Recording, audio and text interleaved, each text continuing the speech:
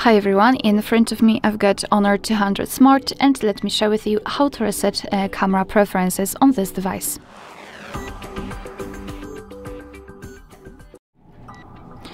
So let's begin with opening the camera app. Let's tap on it. And right now we are in the standard photo mode. It does not really matter because the reset option is in the general part of the settings. I also wanted to draw your attention to the grid lines. I've applied them before I started the recording because I'd like to show you a visual evidence that the reset option will work, so they should disappear after resetting. So now let's enter the settings, and they are in the right upper corner, so this gear icon.